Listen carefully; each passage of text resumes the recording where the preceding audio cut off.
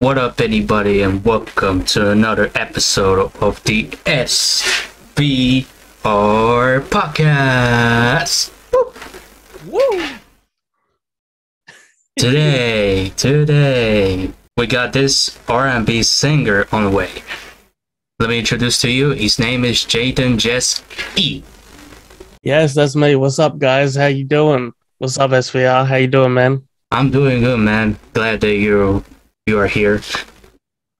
Yeah, man, we've been trying to get this done for a little while now, and I gotta say that's partly my fault. Man, including music, I work 2 jobs, so I get busy as heck. But I'm glad we finally got to do it, man. And yeah, it's great to be here. Thank you for having me. No problem, anytime. So, all right, Jayden. So I'm gonna ask you 10 questions about your musical standpoint career that you had when you worked, and some stuff that, outside of the music. Yep. And no worries, man. If you want to keep going with your answers, you have to keep it longer. But if you don't want to, you gotta keep it a bit shorter. Yeah. It's kind of hard to get me to stop talking sometimes. I talk a lot. And don't worry, it's not going to be that long. Without any further ado, let's jump into it. First question, how did you start making music? Well, I officially started making music and recording when I was about 10. I was in year 6 in primary school, actually, and I got a Guitar Hero mic that I had with my Guitar Hero PlayStation 2 game. And I plugged that into the computer, and I was just recording on there. My brother was very, technically minded with computers and everything, so he researched and he knew what to do, and I started recording on Mixcraft. Really, honestly, looking at it now, wasn't a great recording software, but I mean, I could do a lot on it, man, and I would upload my covers to YouTube. I believe it was 07 or 08 when I started 2007 or 2008 when I started uploading my covers to YouTube. Back then it was a lot of I used a lot of auto-tune. A lot of auto-tune, and it because I was very into T-Pain at that stage, so I was very much not really wanting to get that sound, but also just liking the way that sounded. But as time went on, I kind of backed off from the auto-tune a little bit, and I've learned a lot over the years. I mean, I started producing my own music and making my own beats in about 2014 when I first got a MacBook Pro laptop. And I started out on GarageBand and moved on to Logic Pro, and I mean, I still use Logic Pro to this day, man. I use it for all of my recording, all of my songs. I record them, mix and master them myself for the most part. Sometimes I outsource the mixing and mastering, but yeah, man, I just yeah. I keep it moving, man, because I gotta keep cranking out music. Right. Next question. What kind of music genre that you get into? Well, okay, so growing up, I listened to a lot of R&B and a lot of pop music, but I mean, I listened to a lot of Boyz II Men growing up. I listened to a lot of Michael Jackson and stuff like that. So all of that very much inspired me. And I mean, now, of course, I make R&B music. When I started out, I was making pop when I first released some stuff in 2015. But now I've kind of found my pocket in R&B. I mean, even to the point now, like I used to rap quite a bit, and I mean, I think on this album that I've got coming up in the next couple months, I've only got 1 track on the whole album that I'm actually rapping on. Other than that, it's pretty much just singing, man, because even when it comes to rapping, I like the rapping style, but now I've started doing it with a melody and making it more R&B. So I just want it to be kind of more unique to me rather than because I don't really think I have the best voice for rapping. I don't mind it, but it's just I think singing but with a rap perspective is much more pleasing to the ear for me, and it's much more digestible, especially for somebody going into an R&B album. So, yeah. Next question now. A lot of people feel curious about what kind of musicians will you like to work in the future. Probably it'll be possible when you get to get attracted to musical standpoint. But this next question, which kind of musicians will you ever like if you ever had a chance to work with? Okay, so R&B wise, I would love to work with. I think top of my list is Kehlani. She would be incredible to work with. I mean, if we go old school as well, Boys to Men would be amazing, or even just one of the guys from Boys to Men. But Kehlani, everything that she puts out is just absolute fire. Her voice is amazing. I think she would be top of my list. Hip hop wise, I mean, I would love to work with Eminem, Royce, Black Thought from the Roots. I mean, but that's aiming quite high, and I understand that. But I have a deep love and appreciation for lyrical hip hop. I really do. I would love to work with some more lyrical hip hop artists because it's just something that I've always kind of gravitated towards, and especially now that I can understand punchlines and everything like that, and the metaphors, I just have a deep appreciation for it even more now. So yeah, rappers like Eminem and Royce and Black Thought are just people that I would love to work with for sure. That'd be sick. Next question. What are your future plans outside of music? Outside of music, even though it kind of has something to do with music, I do eventually want to at least temporarily move to LA. That's something that I've wanted to do for a while now, but unfortunately, of course, well, one thing, I mean, I'm a full-time carer for my mum at the moment. She's in stage 5 renal failure.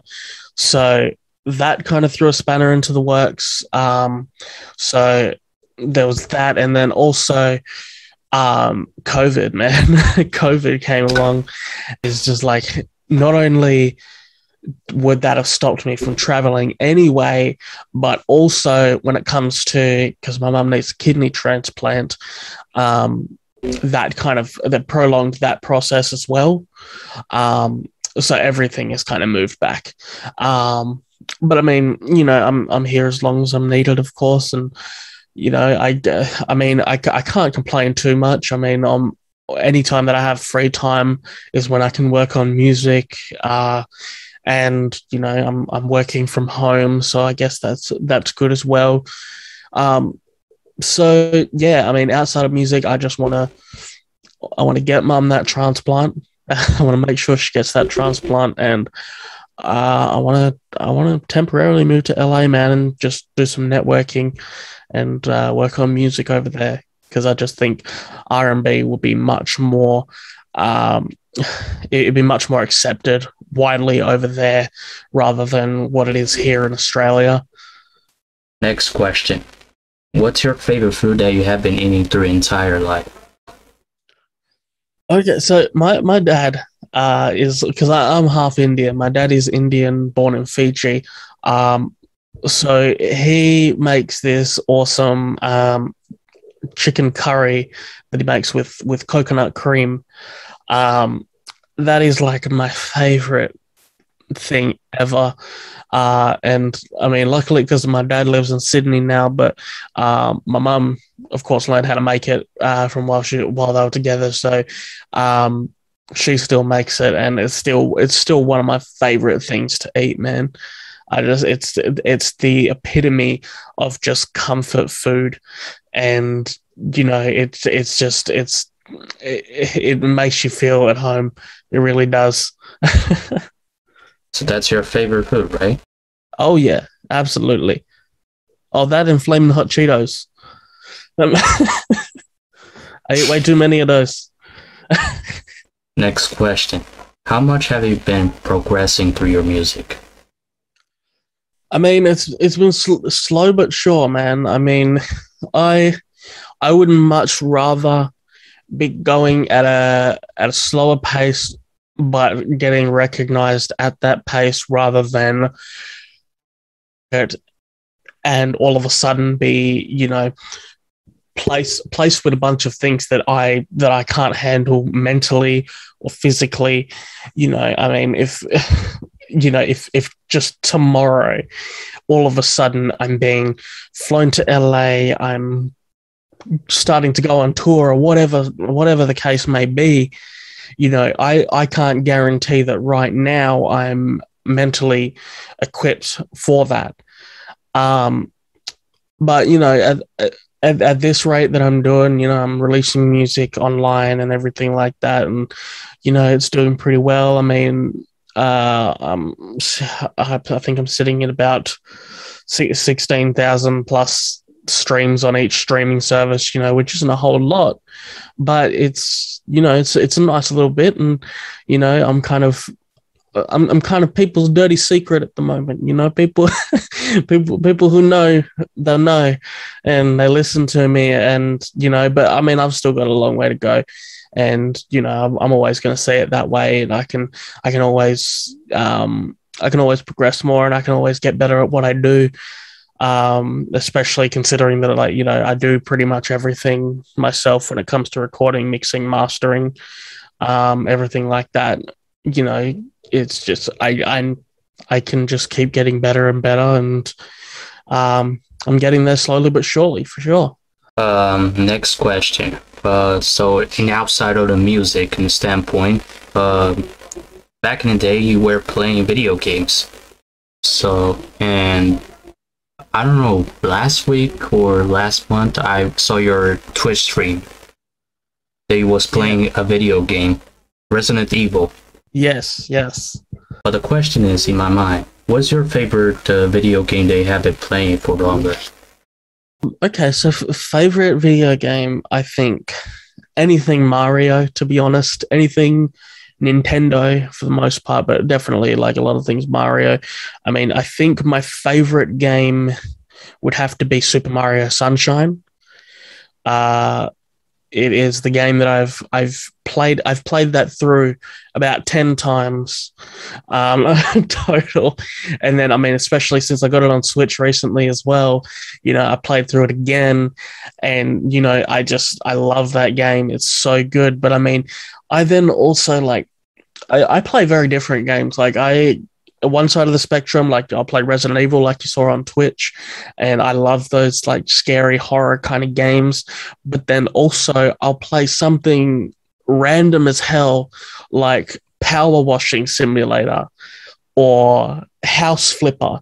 You know, like I will play these simulator games, and they're just so relaxing, and I will spend hours just power washing a whole house or something like that, just because it's relaxing and I like it. Like, I don't know, man. Like that, and that I don't know if that's just me being weird and me. I might be bipolar. I don't know, but I mean, going from one side of the spectrum, being like, oh yeah, I'm playing a horror game. Oh yeah, I'm scared. To the other side, and being like, I'm so relaxed right now, and I can do this for like 4 hours. Like, I don't know, man. I don't know. There might be something wrong with me. It might even just be my ADHD. I don't know, but we will see.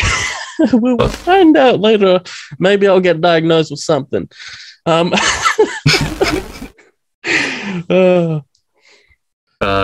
next question. What music means to you when it comes to experiment with? Well, see, this is something that I've actually thought of quite recently with working on this new album, because I realized after a while, like, So for my first full album, Love and Pain, I was very I was very experimental with it, things like panning and, little kind of ear candy things, just like little things that people would hear if they're listening to headphones, but maybe not so much if they were listening, of course, like maybe through a phone speaker or something like that, little things like that. And then I noticed when I was making Honest, I didn't do that as much, and like recently I realized that, and it kind of upset me a bit, because I'm just like, well, the last thing I want to do is, as much as I want to make music that sounds good to the modern listener and something kind of similar, I guess, to what they've heard before, I also want to make something that makes me stand out. And unfortunately, like, I'm not saying that things on Honest didn't stand out. Of course they did. I mean, I had a song with Screwface Jean on there that was fun as hell.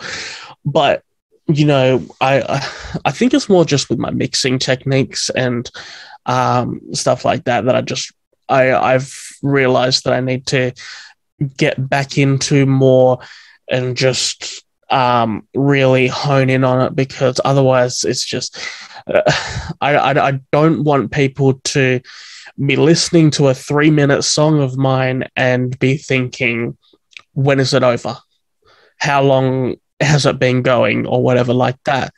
I want them to be thinking during a 3-minute song, that was maybe kind of a little bit short. It was enough, but I could have done with more. That would have been awesome if there was more, like, and that's something that I've found as well with like doing some songs like that I've done, and a lot of songs that are coming out these days, like are hitting just the 2.5-minute mark and stuff like that, and there's just so much condensed into that amount of time. And then, when it's done, you're like, okay, that was sick. That 2.5 minutes, I do want more. But then that also just gives me incentive to run it back again and listen to it over again. That's something that I've kind of been working on more, and, giving people, keeping people interested for that 3 minutes or whatever the song, however long the song is. I mean, it depends of how many minutes have you been taking, like 4 minutes straight. Yeah, I kind of shied away from doing 4-minute songs recently. I had a few of them on Love and Pain, first album, but, I kind of shied away from that a bit, because I'm just like, I mean, if I can really make a song interesting for that 4 minutes, 5 minutes, whatever, then I guess that's okay. But otherwise, I just think people don't want you to waste their time. If they're going to want to listen, they're going to want to listen, for the 2.5 minutes, 3 minutes, or whatever that they've allocated, and then it's just like, well, this is getting a bit long in the tooth now. I don't really want them to be feeling like that. Next question. Once again, outside of the music. Now, back in the day, you was like, I don't know, really satisfied. But the next question, have you been satisfied with your life? I mean, to an extent, I get burnt out quite frequently, unfortunately, and that's mainly because, I mean, I'm doing music, I'm trying to promote it, and I'm trying to get it out there, but also I'm full-time carer for my mum, and we do hemodialysis at home, and so a lot of the time, especially if we have appointments during the day, we're doing it over night time, and we'll start dialysis at about 7 o'clock at night, and we won't finish until 1 o'clock in the morning or something like that.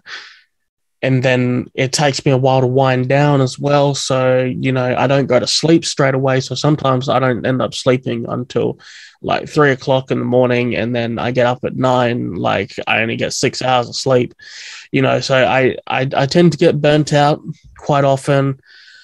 But I mean, I'm satisfied with where I'm at, with the fact that, one, I'm getting to look after my mum who really needs it, and also the fact that, you know, I've been able to be at home and work on music whenever I have that free time. Because I mean, if I was working any regular job, I would have travel in between, and you know, by the time I've traveled and come back home and whatever, I just sometimes I wouldn't even probably feel like doing music, you know. But luckily, I'm at home. I literally just have to go to the other end of the house, and I'm just like, okay, I can work on some music right now. I'll do a bit of mixing, or I'll do some recording if I really feel like it. And you know, so I'm blessed in that way. I am. So yeah, I'm satisfied with where I'm at. But at the same time, I mean, I'm always going to want to strive for more. So. And final question of the day. What kind of message would you like to provide in musical standpoint? The main message that I want to provide is just, I honestly think that anybody can do music. Now, I think that, you know, because I mean, there's people who are just, like they can upload music to SoundCloud and they can, you know, all of a sudden they can get like 1,000 plays or whatever, you know. So I just really think that anybody can do music. They just have to have their heart in it. And that's really the main message that I want to provide. I mean, that's the thing. I'm about to release my 3rd album that I've recorded in my bedroom. I mean, recorded, produced, mixed, mastered, all in my bedroom. You know, that's the thing that I want people to know, that like, it's just these days the technology is there, and you like I have a nice iMac. Yes, I do. People could have a cheap as heck laptop, even softwares that they could use that run on there. They could use Audacity or something like that to even just start. You know, so that I think that's the main thing that I want to put out there, is just people, if their heart's really in it and their passion is really in it, then they should go for it, man, because that's what I did, and that's what I'm still doing. Well, that was it, folks. Jayden, if you have anything to say through our outro, can you please make it quicker before it ends? Yes. So thank you very much for having me, SVR. Thank you everybody for watching. Yeah, man, this has been great. Thank you so much for having me, and we should chat some other time, man. We should chat again. Definitely. All right. And I will see you guys to the next episode. The links of the social media will be down in the description below. So as Jayden's social media, of course, follow him there.